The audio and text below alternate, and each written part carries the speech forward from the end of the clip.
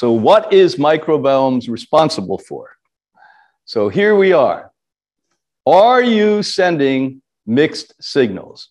Now, all I know is every single thing I put into my intestinal tract, and those villi were pushing it along and sucking nutrition out of it. There was no nutrition to suck. So the message I was actually giving my immune system was, I'm going to starve you. I don't like you. I don't respect you. And believe me, it works, because I'm sitting here every day and helping people who end up with catastrophic disease, who didn't even know they were disrespecting their immune system by eating stuff, not food. When a microbiome is flooded with energy in the form of undigested and partially digested foods, and I say foods with quote, and in some cases, drugs, conflicting messages reign. Now, can you imagine putting a drug into the body when the villi pulls that up rather than a nutrient, and it's supposed to be nourishing the human cells of the body and activating the immune system? What happens? Well, it starts to intake the drug and attempt to use it as it does nutrition, and obviously it's not nutrition. So you have misguided energy, and we'll get to that a little bit later.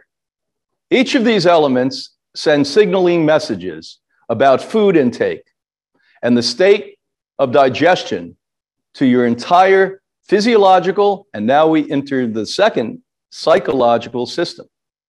Aha!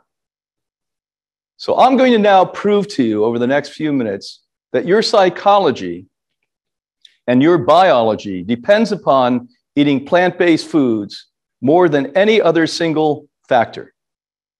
This is no longer subject to challenge. This is no longer speculation. This is no longer hypotheses. This is confirmed. Now, you may not like what we have to say, or you may be open-minded and really wanting to become your maximum best. So please follow through with me. I started to recognize a number of decades ago what was going on. Now, the signals come from proteins. We knew that. Brobel back in 1999 won the Nobel Prize, by the way, when he showed us that how cells communicate with one another in anatomy, meaning or liver talks to the gallbladder, and the heart speaks to the brain, and all of these different things happen, is through protein signaling, going back and forth. Now, enzymes, which are incorrectly taught at university, are only taught to be proteins. But what their real job is to come in and break up nutrition, including proteins. And when an enzyme comes in and literally starts to emulsify, break up the protein shell, the messaging becomes, as you see, systematically enlarged. So the equal sign means different forms of messages coming from one protein. Now let's go back and revisit what I said 2 minutes ago. Imagine if you're not getting nutrition, but you're getting drugs. Imagine if you're eating the way that I did at one point in my life. Everything was chemicalized, everything was sugar, everything was non-nutritious. So now when the enzyme comes in to break these elements and proteins up, there is a complete confusion within the human system. And do some of you feel that? You're not congruent with your body? Oh, I don't feel I can fit. I don't feel I can move. Yeah, this is why. Because you've literally been not only starving your body of nutrition, but information. Now, here's how it works. This all begins in the intestinal tract with these messaging. Remember, 80% of immunity comes from there. And literally, you look at your spine. Now, you have something called a neurological system. And that, believe it or not, as funny as it sounds for the non-scientists here, until the late 1990s, we used to think the brain completely controlled the rest of the body. The brain was sort of the puppeteer, and the body followed what the brain wanted. Thank God, a group of out-of-the-box thinking good scientists said, no, wait a minute, the body talks to the brain too. So when we see this messaging going up the entire spinal cord and the neurological system, the nervous system with neurons into the brain. Equally, it comes back down. And this is why many times you have an intent intellectually to do something, but your body's not following through with it. And most of the time, the congruency is not there because you're not giving yourself consistent, positive messaging because you're not putting into your body the required nutrients. Now, most of you say, well, I know the required nutrients are proteins and vitamins and minerals and essential fatty acids and all of this stuff. And that's great. But once you process and once you cook a food, they are basically unable and incapable of giving the right messaging. Because there's an electromagnetic charge that's required, the energy within living food to give proper notoriety and messaging. The gut-brain axis. Now we take a deeper dive into the psychology. The gut-brain axis, that is a network of cellular and chemical signaling between the gut and the nervous system, associates change in the gut microbiome with behavior and neuromuscular conditioning. So how about things like Parkinson's disease? How about things like anxiety, depression, or even autism? How about it? There's no question about it. This is bad messaging, bad signaling, and bad nutrition. I don't know how many hundreds of families I've worked with who had autistic children. Just by changing their diet to the Hippocrates lifestyle, there was dramatic and consistent improvement. I don't know how many people have come here for an unrelated problem, but because of that problem, they were often anxious and depressed. And we've seen that go to the wayside.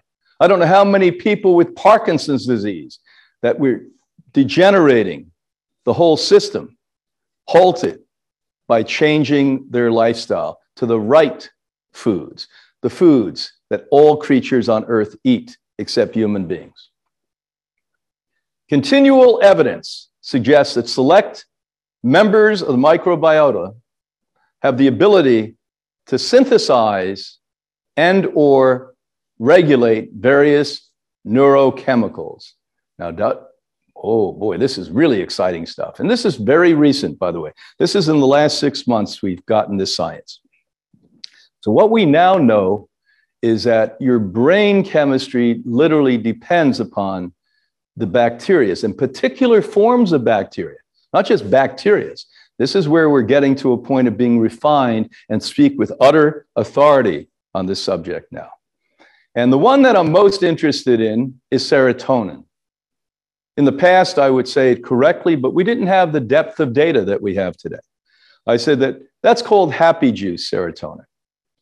Now, serotonin is actually scientifically called 5-HT. And many of you have been told by intelligent nutritional scientists or doctors, by the way, if you have depression, take 5-HTP. It's a form of that. And there's been great results with it. But by the way, you're not supposed to have to take a supplement to reverse depression or prevent depression. You're supposed to be eating and living a particular way. And so why depression and anxiety is rampant today is we're not eating a particular way. Serotonin is functional in a diverse neurotransmission. Neurotransmission happens to be hormones. And remember, I showed you that movement from the spine, from the intestinal tract, up the spine to the brain, and from the brain downward. That's neurotransmitters. And serotonin is responsible for supporting this neurotransmitting. This can be elusive sometimes, though. Now, serotonin is the most widely distributed transmitter in the brain and the signaling pathways. Now, think of that. Think of what it's actually responsible for. Homeostasis, that's actually biological balance, physiological balance. Sensory processing. That means you see something. If you don't have enough serotonin, you can't relate to what it is. And how many of you find yourself stumbling? You've seen that 1,000 times, but you can't put two and two together. Cognitive control. So is your mind rampant and running like a wild horse? Or is it under control where you can utilize it as a violin. Emotional regulation. Do you fly off the handle, get really depressed? And you don't have to be bipolar to do that, by the way. And bipolar is actually in great part, created by lack of serotonin. Autonomic response. You know how important that is, especially as we get older, like motor activity. And so why people, as we age, become feeble, fall, lose their memory, we're now leading you right into it. Isn't it interesting how much more simple it is than all the people doing big research with billions of your donated dollars to find out why we have dementia? Why do we have depression? Why do we have Parkinson's? Well, for free here on The Real Truth About Health, you're going to learn. Serotonin production. The majority of the body's serotonin is contained within the gut, 90%. So let's go back and revisit the immunity, 80%. And let's talk about serotonin, which controls practically your entire emotional human being, 90%. And if you go to university, they're not going to tell you this. Isn't that interesting? So they're colonized in your microbiome. And this is communities.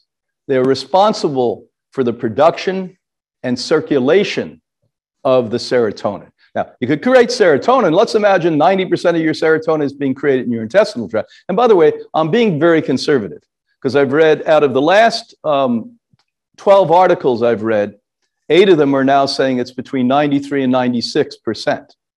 So almost everything is. 90 is pretty good. So that's a low end of the scale here.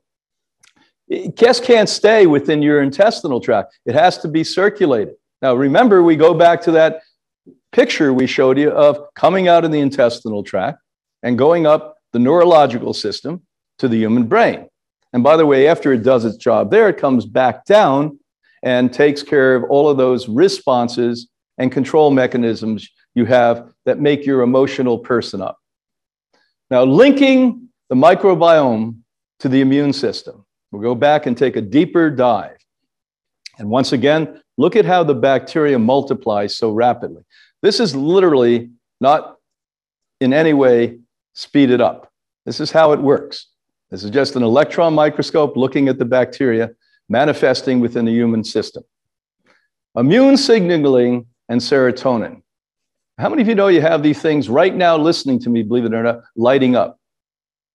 And it has recently been discovered that serotonin provides a link between neuronal signaling and immune response, establishing a well-defined neuroimmune communication network throughout the body.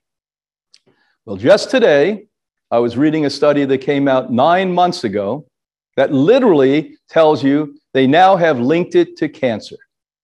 So if you, by the way, don't have adequate amounts of serotonin because you haven't fed yourself the right diet, and we're going to get to that in a minute, you basically are going to be greatly, greatly capable of contracting a wide variety of cancers. We actually know that it talks to the T cell. Serotonin and its signaling causes the activation of T cells. T cells form the majority of the pillar of the adaptive immune system. Now, last year, if you watched my presentation, I made it really simple for every one of you to understand the immune system. That was the entire presentation. So you can access that on The Real Truth About Health.